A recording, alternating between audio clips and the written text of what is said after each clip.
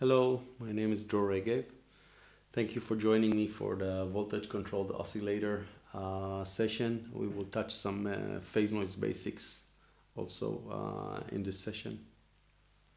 So VCOs or voltage controlled oscillators are usually employed within PLLs. These are the circuits that usually provide the local oscillator signals, either the VCO output or harmonic or subharmonic of this VCO output will be the mixer's LO that was mentioned when we talked about mixers before. Some of the design considerations we would like to mention up front is definitely phase noise, which is a noise that we want to minimize during the design phase, and we will start with understanding a little bit more about phase noise. We want the voltage controlled oscillator frequency or output frequency to be tunable within the desired frequency range for the specific system.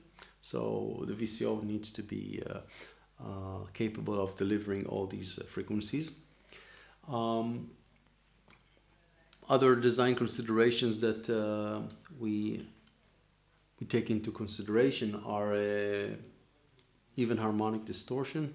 It was mentioned when we talked about mixers, and also AM to PM conversion. Phase noise. So ideal oscillators will just generate pure sinusoidal waves.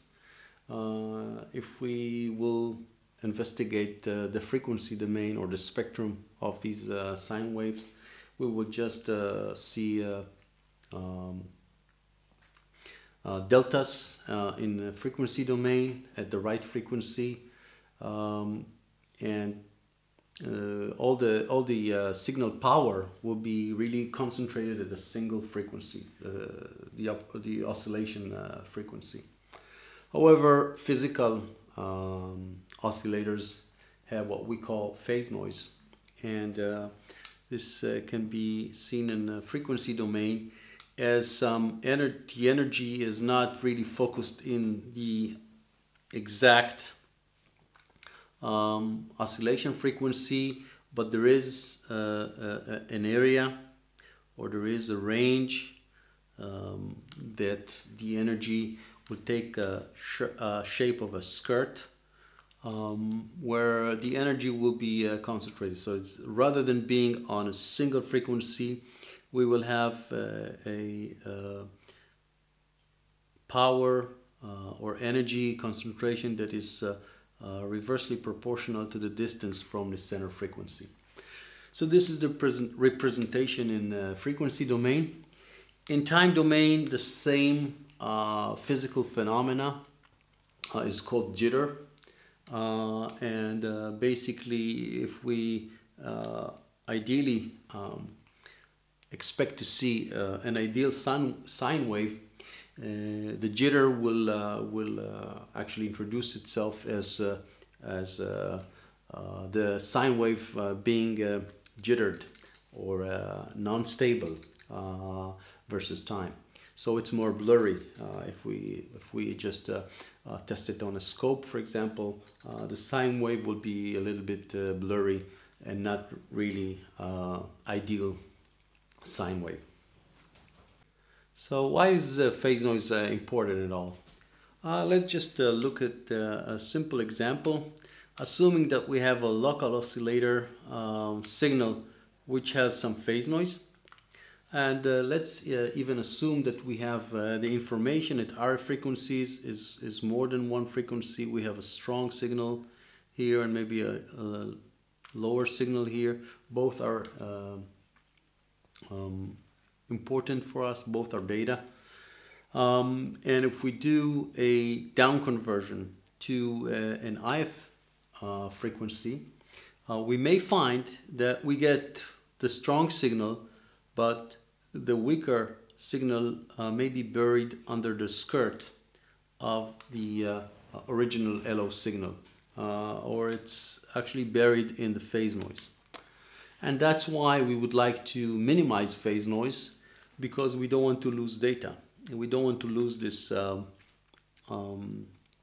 RF information when we down convert. Measuring phase noise or short-term frequency instabilities involve measurement of the measurement of the energy in a frequency band, usually 1 Hertz wide, and taking this energy and comparing it or normalizing it to the energy of the signal at a center frequency. So as we can see here, we have a signal, physical signal with phase noise, and the way we measure, or the way we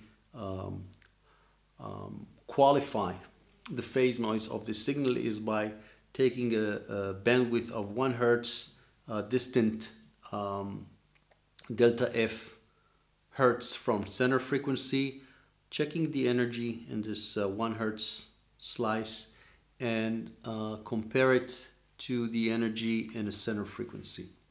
And if we look at the phase noise expression, so basically in dBs it will be 10 times the logarithmus of the power in one sideband of 1 Hertz, which is delta W Hertz far away from center frequency. So we take this power and we normalize it to the power of the carrier, which is a center frequency. So this is the simple mathematical expression describing the phase noise in dB. Leason model can be found in the literature as a model for a signal phase noise, and basically it mimics the physical behavior of most signal phase noise behavior. So if this is a center frequency, what we will find if we use a spectrum analyzer, that is, if we are getting far away from center frequency, the noise would behave like a thermal noise, so there's a noise floor here. And at some frequency, the noise will start behaving as 1 divided by f squared.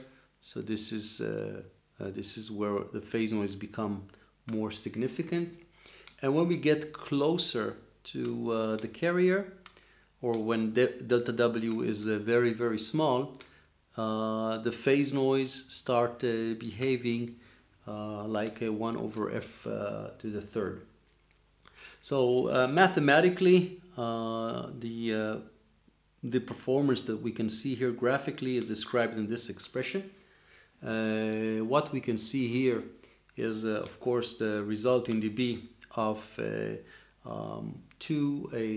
two powers. Here we can see really the noise figure normalized to the carrier frequency, as we described before, and in frequencies very far away from the carrier, where delta W is large enough. Okay, we have delta W in this term here, and we have it here. So when delta W is large enough, this expression really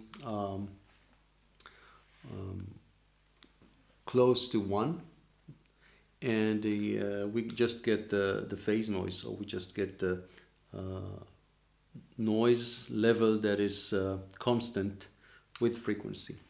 But when delta W become small enough, or when we get close enough to the carrier, this term right here, the cubic term, start to take effect and actually make this expression right here bigger and bigger than 1.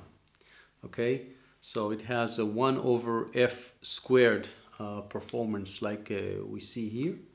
What we can also see here is omega 0, which is the center frequency of oscillation, and QL that we see here is the quality factor of the inductor that was mentioned in the early beginning of this seminar, inductor sessions. Actually this expression deals with this region in frequency domain. And of course there will be some frequency. This is where the ratio between this frequency and the distance from the carrier becomes significant. Then we will see the performance of the noise or the phase noise is more looking like 1 over f to the third. After understanding a little bit more the behavior and how we measure phase noise, let's talk about ideal oscillator. So ideal oscillator will have an LC tank or a lossless LC tank, ideal LC tank that would oscillate if supplied with some initial energy. So if we charge the capacitor, for example, this circuit will oscillate. It will oscillate because the capacitor will discharge through the inductor and vice versa, and the amplitude of these oscillations will depend on the initial energy that was supplied to the capacitor, to the tank. And the energy will be measured by half the capacitance times the peak voltage oscillation square. The frequency of oscillation will be 1 over square LC, which is a very known expression. And of course the inductor current will be equal to the capacitor current, because there's no current coming in or out the tank, and it will be C times the voltage differential with time. So it's a C dVc to dt, and we will use it later on when we further analyze physical oscillators. Thank you for joining me to the first VCO and phase noise session. In this session we just covered the basic phase noise and ideal oscillators. In the next sessions we will get more into the details of designing VCOs and minimizing and understanding phase noise behavior.